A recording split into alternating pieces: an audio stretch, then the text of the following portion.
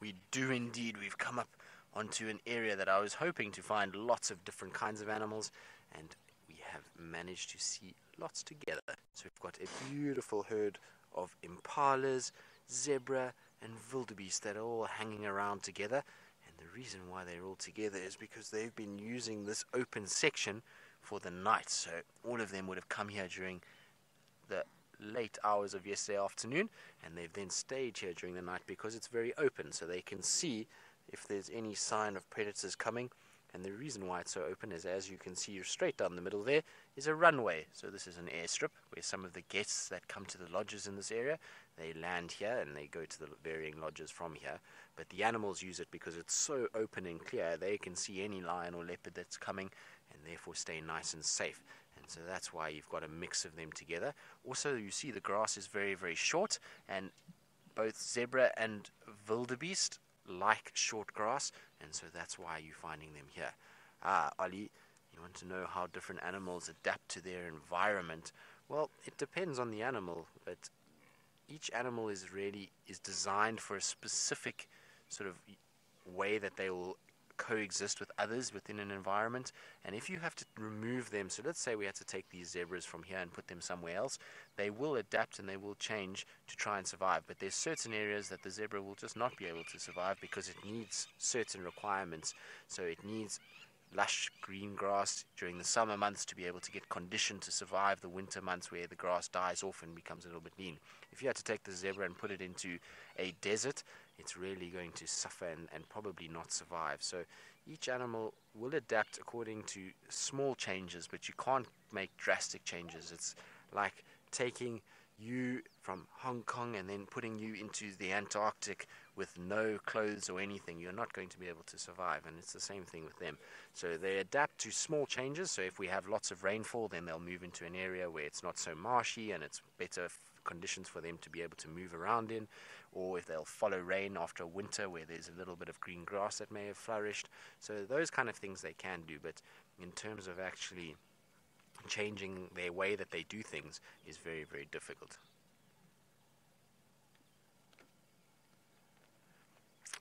Ali, well, camouflage is vitally important for hunting and surviving. Now, if we have a look here, we've got three different animals with three very different colors and very different patterns, but each one of these is an animal that is hunted a lot by the predators out here, and yet their numbers are still thriving and they're still surviving. And in fact, in the impalas, which are the small little antelope that ran past us, they are hugely successful, as you can see by all of them stretched out there. And you would think with their bright colors that we would be able to see them really, really easily, and that we would be able to and the predators would be able to see them and hunt them. Now, the thing is with them is that they've got an interesting camouflage. It's a little bit different to other animals. You see that they have three different sort of colorations. So they have a dark top layer, a lighter middle layer, and a very light tummy. Now, that's to match the horizon. So if we look at the zebras from very, very far and we had to make this picture black and white, the impalas will actually blend in really, really well. So their top layer will blend in with the darkness of the trees, and then the middle layer, top of the grass, and then that very light bottom layer will be the sort of stalks of the grass. And so it's called counter shading, and so that's how they're able to camouflage a little bit. And the same with the zebras, they have the broken stripe pattern, so they're able to then break up their outline, which helps them then to camouflage a little bit. And you'll find with the predators, things like leopard, they have the spotted pattern because they like to spend time in thickets and in areas where there's lots of dense bush, and so that matches the dappled light, whereas lions are more out in the open plains in the light colored grass, and so their light coloration helps for them to blend in. And it's a game between these two animals, the predators and the prey, as to which one can conceal and camouflage themselves better so as that they're not hunted. Now with prey animals, you'll see that most of the time they live in big groups so that they have more eyes and ears, because the predator's camouflage tends to be a lot better. Now, Alan, you're wondering if the zebras always have stripes? Yes, in this area, the zebras always have stripes. In fact, all zebras across the world will always have stripes, but they do have different kinds of stripes. So each zebra has a unique striping pattern. It's not the same on every zebra. It's like your fingerprints. Every person has a different fingerprint. It's the same with the zebra. They have different stripes, and that allows them then to be unique from one another.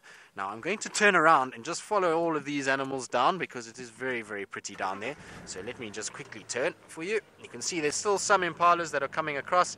There's a lonely wildebeest and there's actually quite a few wildebeest there, a lot more than I thought, and a stallion zebra. So that's probably the sort of the stallion of the herd, so he's going to be looking after this group of zebras and making sure that they're all safe.